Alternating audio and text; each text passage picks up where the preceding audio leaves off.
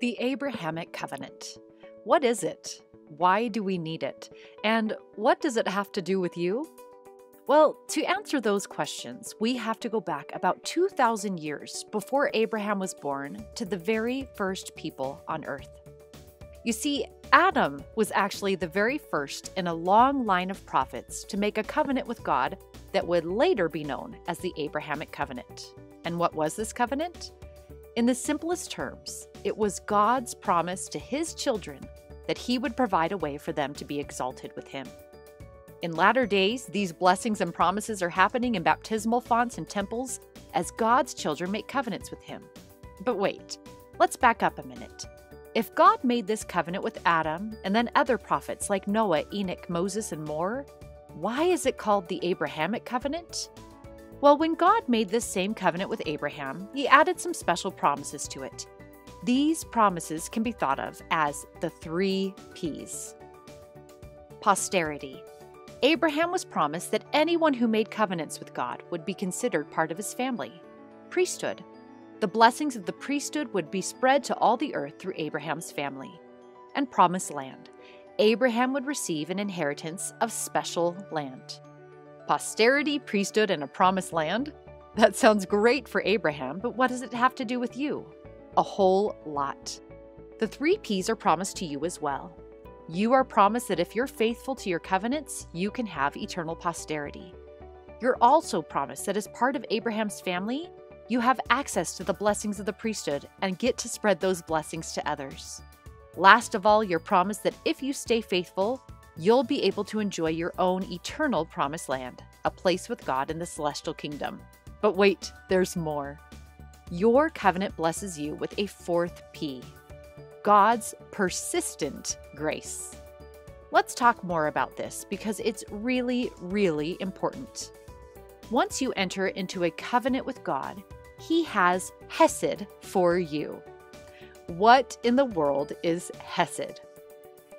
In the scriptures, the Hebrew word hesed is often interpreted as loving kindness or mercy, but it means so much more. What it really means is covenantal love and mercy. That means God has a special degree of love and mercy for those who enter into covenants with him. Now, of course, God loves all his children. But once you make a covenant with him, once you dedicate yourself to him, it's almost like a marriage. The two of you have a special bond that is different than the relationship those outside of the covenant have with him. Dr. Carrie Muhlestein described it this way. That is a kind of love and mercy only available to those who are in a covenant with God. And what it means is he will never, ever stop working with you and never give up on you. So, how does God's hesed benefit you? Let's learn from the story of the Israelites. When they left Egypt, the Israelites made covenants with God. However, they didn't do a good job of keeping their part of the covenant. They worshipped a golden idol, criticized God's prophet, lacked faith, and they disobeyed God. But no matter what they did, God continued to work with them, helping them come back to him over and over and over again. Why would he do that?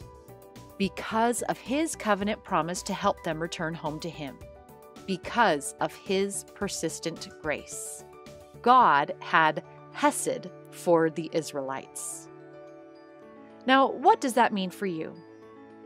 That means that if you mess up, if you break a commandment, if you get lazy and don't live the gospel fully, or even if you turn away completely from God, it will hurt God that you've broken your end of the covenant, but he will not break his end.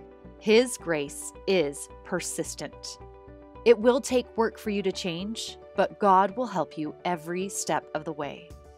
That is why the Abrahamic covenant is so important for you and me. It's the promise of posterity, it's the promise of priesthood, it's the promise of a future promised land, and it's the hope that with God's persistent grace, we will one day become like him.